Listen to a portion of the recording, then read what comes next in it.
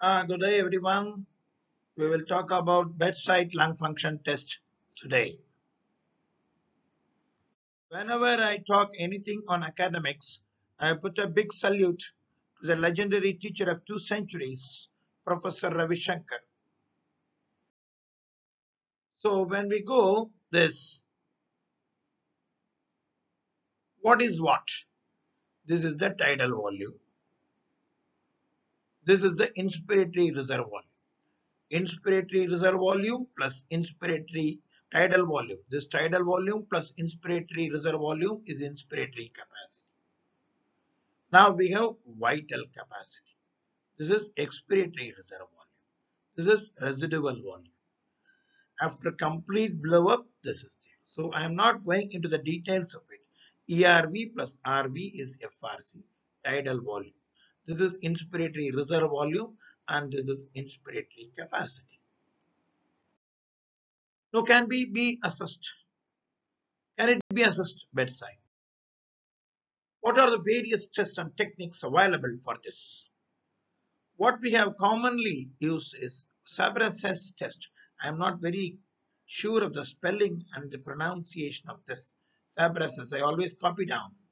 Ask the patient to take a deep breath. Hold it as long as possible.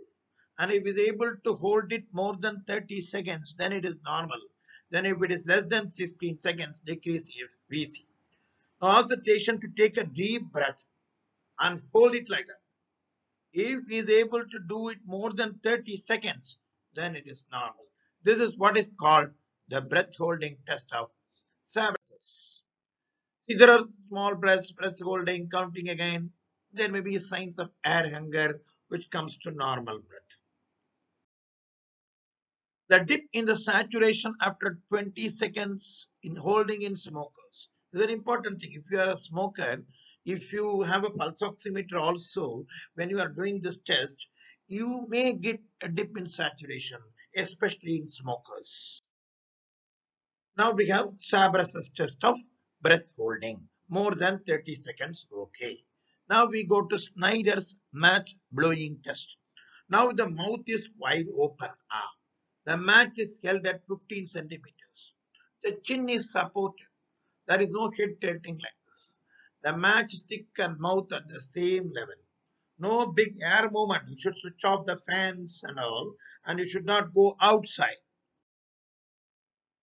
Lighted matchstick to be held 15 centimeters away from the patient mouth. Blow out without pursing lips. Purse panakudadu. Should blow like this. FEV1 is 1.6 liters, okay, match off. More than 60 liters MBB. If FEV1 is less than 1 liter, match will be off is only in 8 centimeters.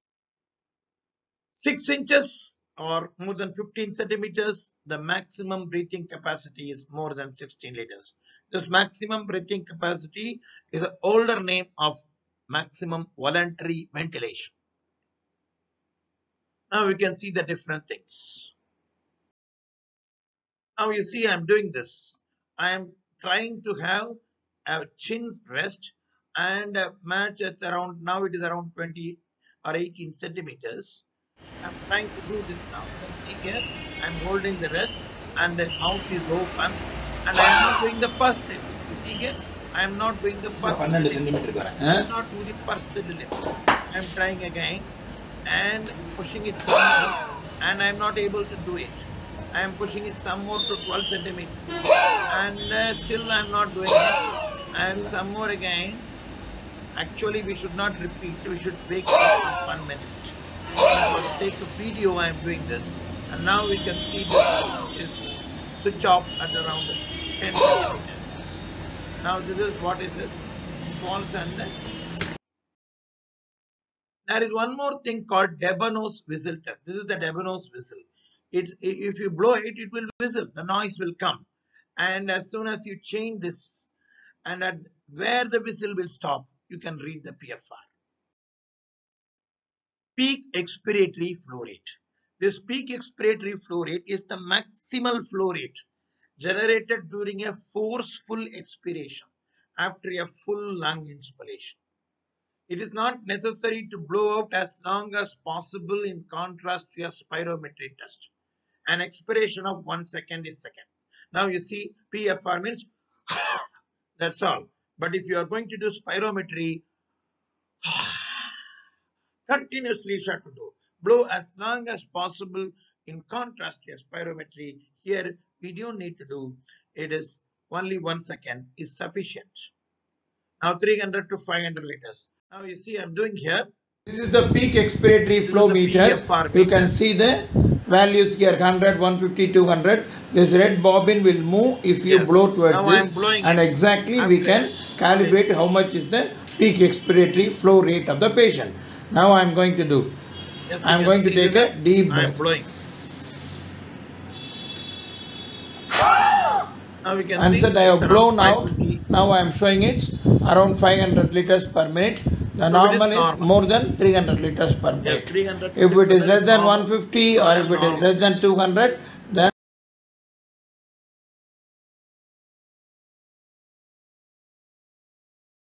so Green and Berowitz cough test.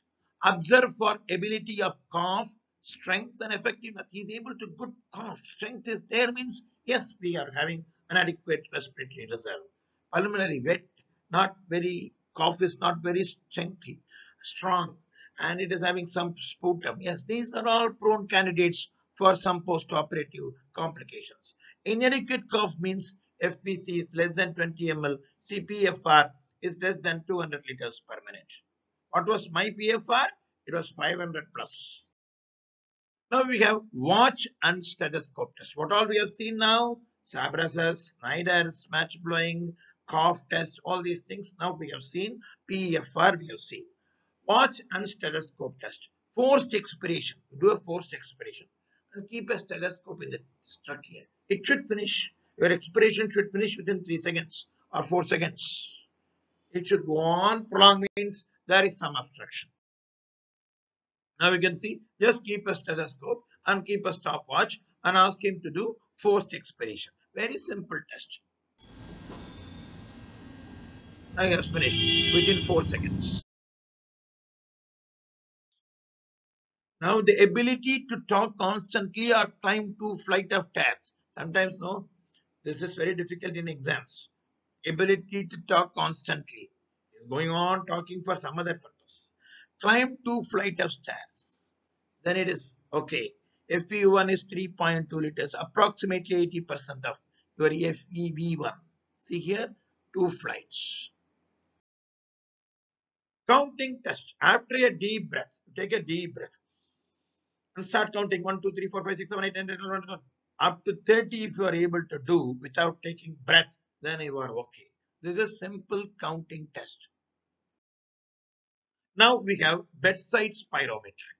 We have got this machine, bedside spirometry. Now this is the pocket spirometer. We have to switch it on. Now if you switch on, now it will come like 50. This 50 must be increased to 2 kilos. Whatever 52, 53, 54, 55, 56. For example, now 70 kilos. Okay, then enter. Then it is showing 175 centimeters as height. Now enter. Then you enter again. Then one enter. Again enter. Now it is showing the blow now. Okay. Now you keep it like this. Disposable thing. And take a deep breath.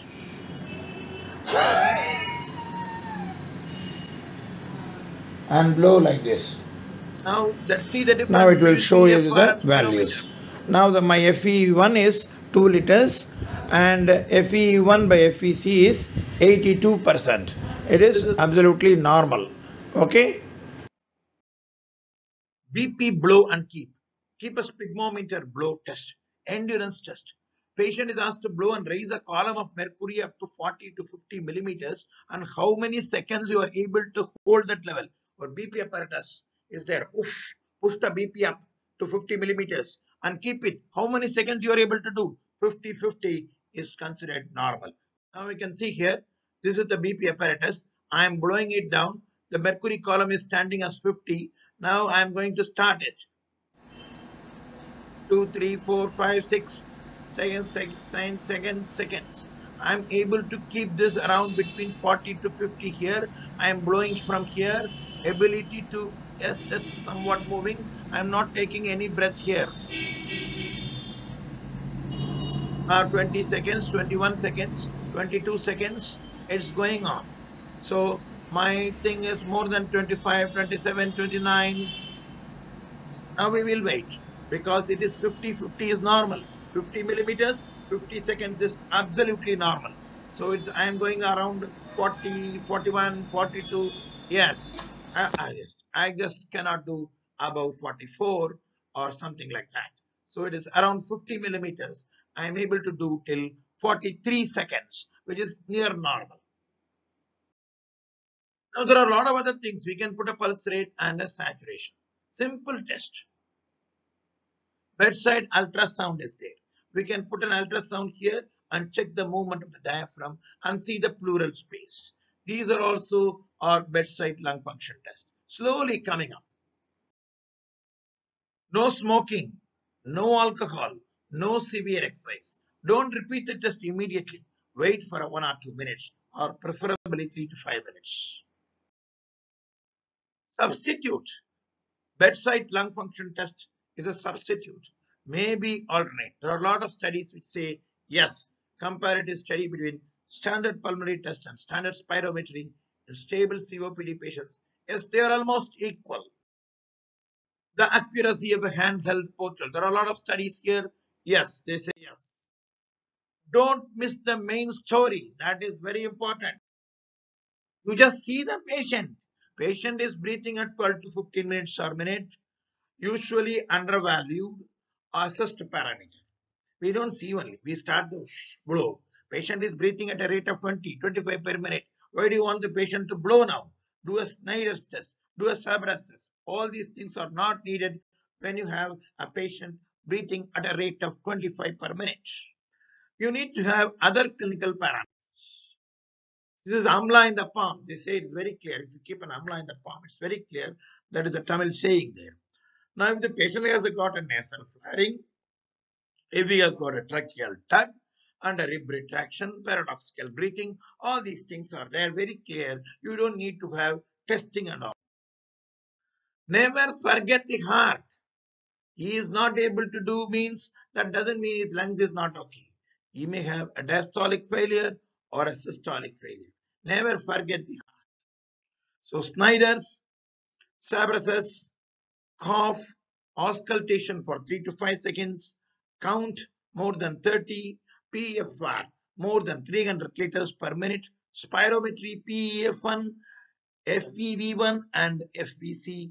See the look at the patient and think about the heart. Thank you all.